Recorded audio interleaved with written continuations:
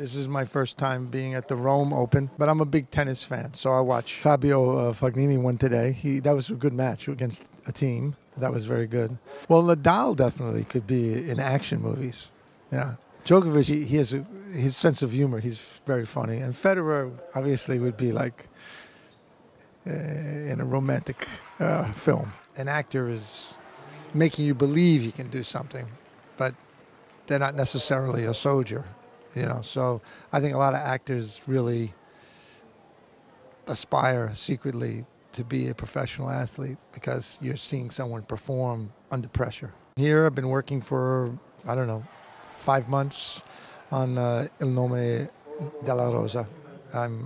So we're doing a 8 parte per televisione and of the Tutto Libre di Ecco. And it's a great privilege and a big challenge.